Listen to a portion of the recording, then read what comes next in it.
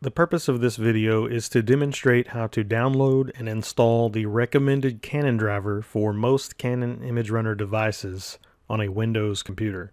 Parts of this video contain footage that is sped up, so feel free to pause at any time to catch up or to take notes. There are a few generations of Canon models to date, but the steps to install should be very similar, if not identical, to what we are showing today. There are a couple of prerequisites before we get started. Number 1, your computer must be on the same network as your network printer, or the two will not communicate with one another. If you're unsure about this, just continue on through the next steps anyways, and if it doesn't work out, then simply contact your IT department to troubleshoot your connectivity issues. If you do not have an IT department, feel free to give us a call to explore what your next options are. Our number will be located on the Datamax equipment tag number, which is located on the front of your machine. Number 2, you might need to know what your printer's IP address is. I'll show you next how to find that, but first, a few reasons why. With a Canon device, it is usually not required to know the printer's IP address, because the installation program will typically discover the printer for you.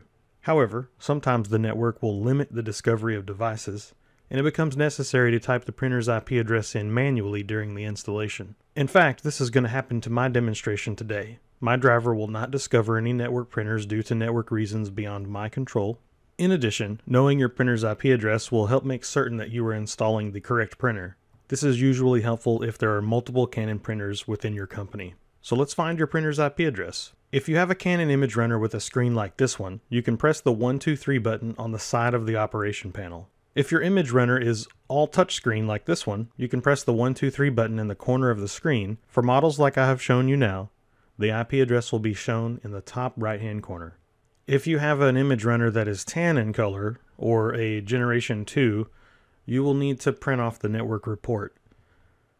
To print this report, head over to your printer, press the Settings and Registration key, select Preferences on the screen menu, then Network, and select Output Report. Select Yes to print the user data list. This will print 2 to 3 pages. What you're going to be interested in is found on page 1. Shown here is an example of where your IP address is found. And here at the top is where your model number is listed. Now let's download the driver. Open your favorite web browser, navigate to datamaxarkansas.com, click Support in the top right-hand corner, scroll down a little bit and look to the left, click on Download Drivers. Click Canon Print Drivers. Use the search box to type in your model number. Do not click Enter after typing the model number, but let it populate the results on its own. Select your model, select Drivers and Downloads. It is important to select the driver that Canon is recommending first. Click Download. On occasion, a customer will have a unique situation where a different driver is needed and not the recommended driver.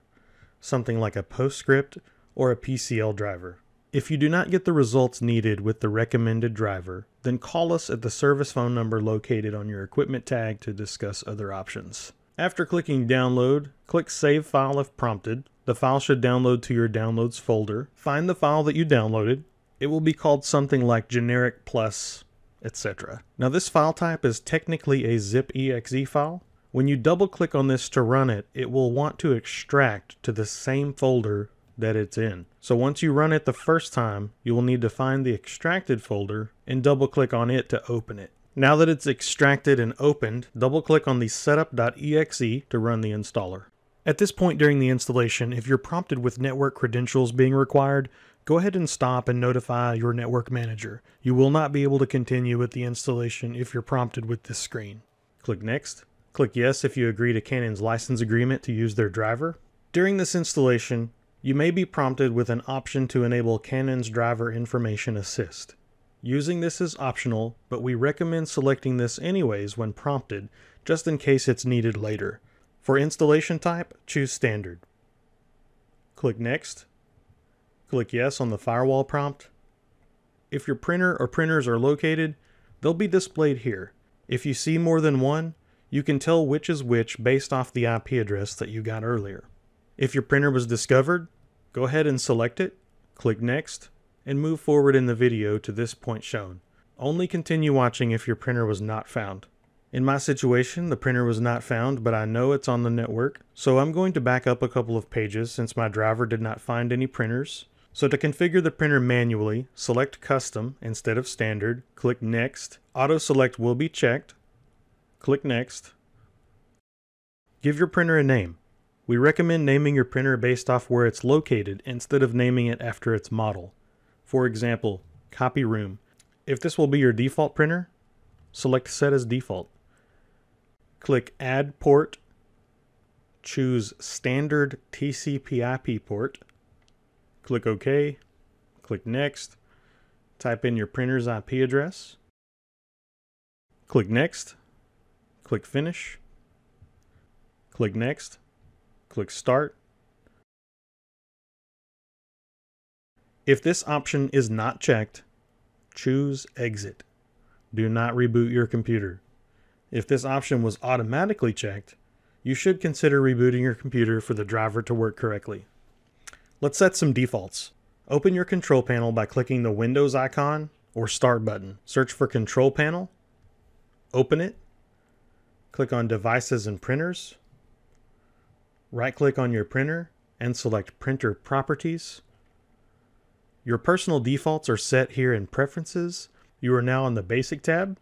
Here you can change defaults from two-sided to one-sided. We do recommend, if you have a color printer, to change the color mode from auto or color over to black and white or monochrome if that's your preference for everyday printing. Click OK to set those changes. If other people are going to be signing into this computer, or if this is a shared driver, you can set defaults for all users right here on the Advanced tab. Whatever you set in the Advanced tab will apply to all users. We usually set driver defaults on the Advanced tab regardless. Let's take a quick look if you're using department IDs. You'll want to set that in Printer Properties, then go over to the Device Settings tab, and then underneath User Management, you'll notice that you can select Department ID Management, and then click Settings. Here, you can type in your department ID, and click OK. At this point, you're ready to print. If you have any questions about your machine, you can always give us a call. We hope this video was helpful. Thanks for watching.